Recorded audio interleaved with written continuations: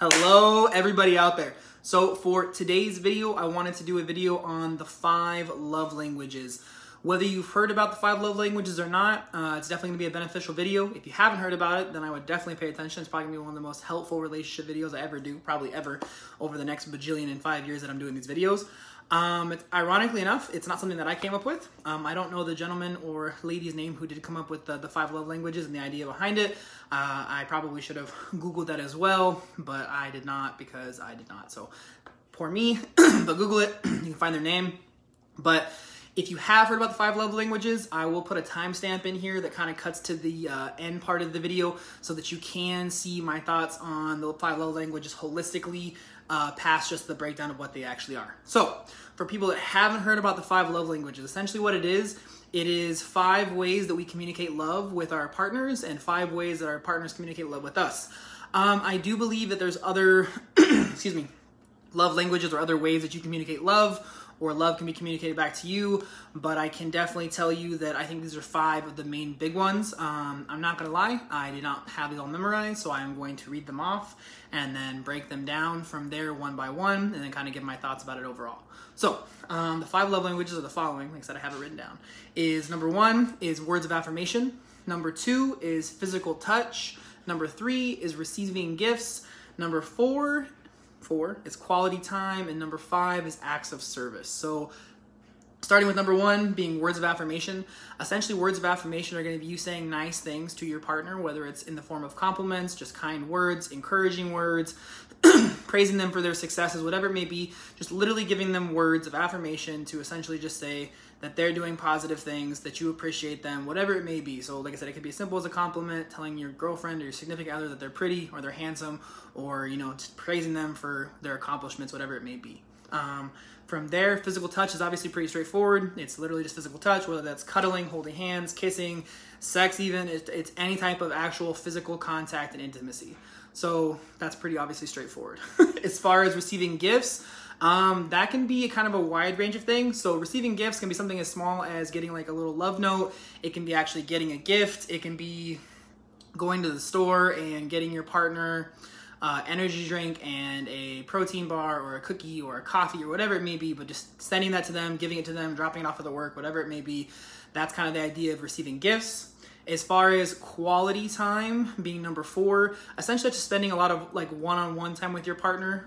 It doesn't necessarily always have to be out and about at a dinner or anything like that, like a specific type of date. A lot of those times it can just be at home watching a movie, just spending quiet time with your person in whatever way that they want to or you want to spend time with them one-on-one. From there, the last one is acts of service. As far as acts of service go, excuse me, essentially, acts of service is literally just you doing little things for your partner, whether that's picking up groceries, cooking them breakfast or dinner, I don't know, washing the clothes, cleaning up the house, stuff like that is acts of service. Washing the dishes, for example.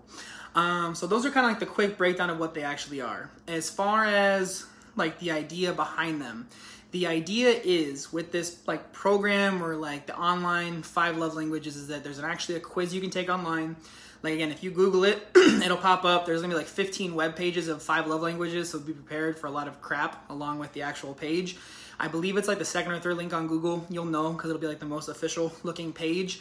But essentially it's going to ask you a bunch of questions. The actual test itself was actually designed, if I'm not mistaken, by a relationship therapist, relationship counselor. Just like a heads up, if you do kind of delve deeper into the other like things that they offer within the 5 love languages, the creator of it is a Christian, is a religious person, so understand that a lot of the base of what's being talked about is coming from more of a religious or spiritual place. So a lot of the other work is going to delve more into spiritual relationships with your partner and God and all that jazz. Not that it's bad or good, it's just letting you know that if you dive deeper into it, you're going to get more into that as well. But the actual 5 love languages itself is a quiz. It's going to be, I don't know, like 15 to 30 questions, takes you about 5 or 10 minutes. You can do it with your partner, you can do it alone. My recommendation is do it by yourself first, and then if you want to take it with your partner together, you can as well. Just so you can kind of like get your own results by yourself first. But once you actually answer the questions, just make sure when you are answering them that you're answering them as honestly as possible. Reason being is that the last thing you want to do is end up not answering the questions truthfully or not answering them like how you really feel, because then obviously you're going to get different results. So I mean, if you feel bad about the fact that you like receiving gifts and you don't mark any of the things as you enjoy receiving gifts, then obviously you're going to skew your results. So just be as honest as possible. It is kind of funny though, because I have had people before that have recommended to try the 5 love languages test. They ended up telling me like, I got a physical touch, or I got receiving gifts, and that's not me at all, Ethan. And I'm like, well, if you were honest with yourself and you were honest when you took this little quiz, then I'm going to tell you it probably is a bigger part of how you express love and receive love than you're aware of. So the idea is, once you take the test, and what the actual 5 love languages are, is essentially like the ways that you express love more so. It's more so the way you receive love, but it's also going to be, we'll get into it later, but it's how you express love. So the 5 different love languages again: words of affirmation, physical touch, receiving gifts, quality time, and acts of service. Those are ways that you enjoy receiving love. It's how, essentially, your love language, how you feel loved from the things that your partner does, whether it's touch, their words, their acts, their gifts, whatever it may be. That's how you end up feeling loved by your partner, regardless of who you're with. So the thing about this is that I think it's really important to figure this out, because at the end of the day, if you're really in tune and aware of how you actually receive love, it's going to help you a lot in your relationships, because you're going to be in a better position to like more of a healthy way for you to communicate with your partner how you need to feel loved. Because I think in a lot of relationships, a lot of people, men and women, they don't always feel as loved as they want to feel loved by their partner. And I think a lot of times that gap is coming from the point in time where we really don't know how we need to feel loved or how we really feel loved. So taking the quiz will kind of break it down for you. So for example, for myself, I fall into words of affirmation and acts of service. So I like being told that I'm doing a good job as a partner, that I look handsome today, or I look nice today, or whatever it is. Words like that, being praised for, finishing a project, something like that. But I also like acts of service. But for me, it's not so much like acts of service as far as like cleaning the house necessarily, but I do like it when my partner makes me dinner, or when my partner goes out of their way to do something for me that kind of like frees up more of my time, where it's like, oh, I was supposed to go to the store today, but my partner ended up going to the store and picking up groceries, so I didn't have to worry about it. So those are kind of the ways that I receive love. And I think it's, like I said, again, it's really important for you to like get in tune with this so that you're able to communicate with your partner how you receive love. Now that's kind of the general overview of it. Again, like I said, you're going to get more information on the website. You're going to get more information once you take the quiz. But I definitely do think it is something that everybody should try, everybody should do. I think it really drastically improves your relationships. Now, this is the point in time where I'm going to kind of cover it like a little bit more in depth. So if you're someone who's already done the quiz or already knows what the 5 love languages are, this is kind of going to be more for you. Or I guess if you end up doing the quiz, learning about it, then you can watch this again or remember it, whatever works best for you. But my thoughts, number 1, is that I think one of the pitfalls we fall into when we do take these kind of quizzes or tests is we put ourselves in a box, and we tend to put our partners in a box, which means that if I come up saying that words of affirmation and acts of service are my love language, then that means that those are the only ways that I need to feel loved, or those are the most important. But I don't think it's necessarily true. I think that those are things that I communicate to my partner, that those are the ways that I feel most loved. But that doesn't mean that physical touch, receiving gifts, and quality time aren't important to me. It doesn't mean that those things from my partner aren't going to make me feel loved. So same thing with you to your partner. Don't put them in a box and say, oh, all my girl wants is physical touch and quality time, so I don't need to compliment her, I don't need to do anything for her around the house, acts of service, and I don't need to buy her any gifts ever. I'm not saying you have to do those things all the time, everything, but just realize because your results say one thing, it doesn't mean that you just fall into that one box. The way I kind of like to express it is, let's say for me, like words of affirmation and acts of service, those make me feel, I don't know, like 25% loved or 50% loved each. It's still going to be 10 to 20% that I get from physical touch or receiving gifts or quality time. I'm still going to feel love from that. It's just not going to be the biggest and best way to show me love, especially when I'm needing to feel loved. And this is going to go the same way back to your partner.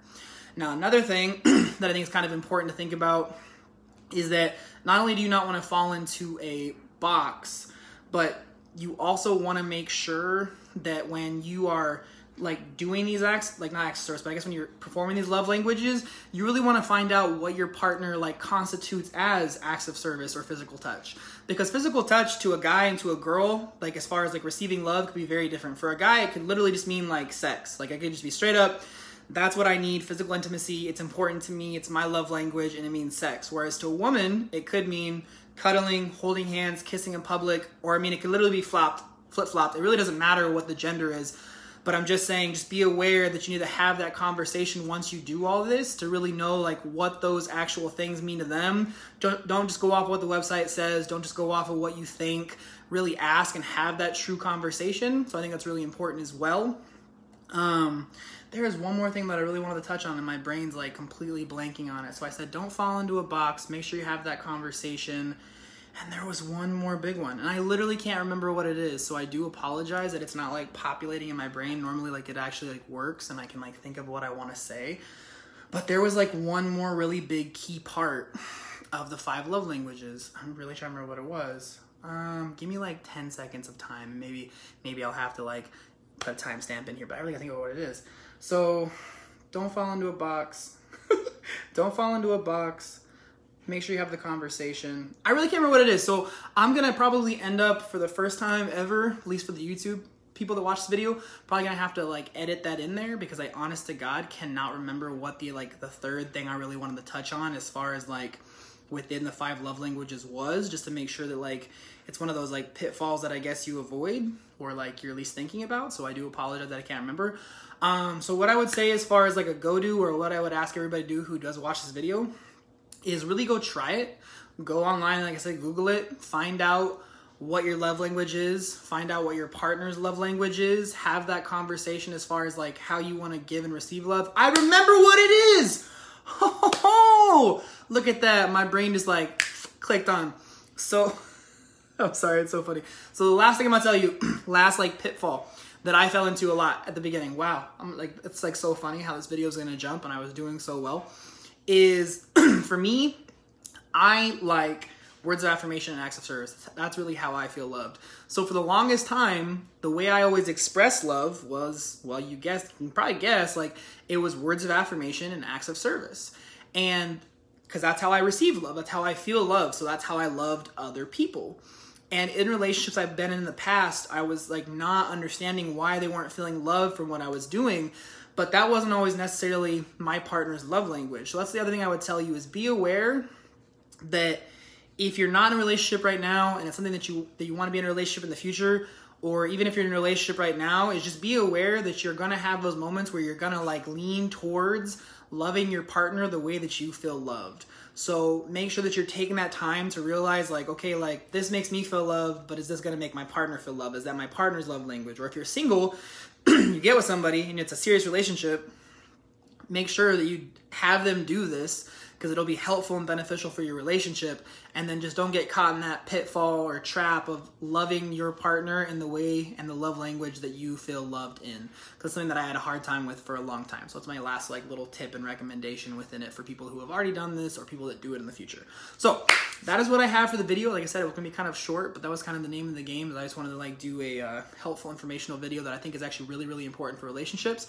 I would honestly say that if you do this and you have an honest conversation with your partner, and I would also recommend maybe like once every year sitting down and doing this again by yourself and then doing it with your partner. The reason being is that I think our love languages change a little bit. I think as we grow up, we kind of figure out what's more important and how we want to feel loved. As we have bad relationships or good relationships, we see like what's more important and like how we want to be loved or how we don't want to be loved, or what really matters at the end of the day really to us as we grow up. So I'd recommend as you go forward, whether it's with a new partner or the same relationship that you've been in for 5 years, I would really recommend continuing to do this every year or so, just so that you have the opportunity to really make sure and check in that your love language isn't changing and that your partner's love language isn't changing. Because at the end of the day, if you get, like I said, if you get caught in that trap where you're like, oh, we did this test 2-3 years ago, and you're still trying to love your partner a certain way, or they're trying to love you a certain way, you don't want to be, you don't want to be loving them in the wrong love language, and you don't want to be loved in your wrong love language, because then you're going to kind of have some strife. So make sure you're doing, like I said, probably once a year. That'd be my recommendation. So that is what I have for the actual video and what I have as far as for the YouTube friends out there that are watching. So I'm gonna do some live questions on Twitch as well as Facebook Live. If you do wanna ask live questions, feel free. Live streams are Mondays and Wednesdays at 7:30 and Saturdays usually around 7:30 as well, Central Time. If you don't wanna ask live questions or you just want me to answer your questions directly, feel free to message me on Facebook, Instagram, YouTube, whatever you want. Put in the comments, doesn't matter. I love answering people's questions. The whole point of this channel, at the end of the day, is to help 100 million people. At the end of the day, helping 100 million people is like the absolute dead serious goal. It's a crazy number. I don't ever want to really ask people to like or subscribe to my stuff on YouTube or Facebook or anywhere else. But what I would ask is if you do watch this video, you do watch these live streams, you do get something out of it, if it's going to positively impact your life or it is positively impacting your life or it does in the future, I would ask you to share the content. Or if you feel like it'll be helpful for somebody else, maybe they're going through some relationship problems, troubles, you could always recommend it to them, let them know, shoot them the link. You Google it for them and then send it to them, text to them. Don't have to even tell them it's for me. Just the idea that we're going to be able to help more people by sharing quality content that's going to impact people's lives in a positive way, whether it's small stuff like brightening somebody's day or completely changing their life, or somewhere in the middle like this kind of video where it's going to positively impact their relationships with their significant others. Also, one more little tidbit with this video, there is love languages for children. So if you do have kids, this video is also helpful for that, because that same dude or gal who made this program does also have it where there's love language for children and how children feel love from their parents. So it's another thing I would recommend is if you do end up doing it for your relationship, you can also take 5 minutes to do it for your kids. So you can kind of figure out how they like to feel loved and how you can love them effectively as well. So that's what I got, guys. So I'm gonna answer some questions live. So for everybody on YouTube, I'll talk to you guys real soon. For all the YouTube friends, stay healthy, stay safe, and I'll talk to you guys real soon, guys. Bye.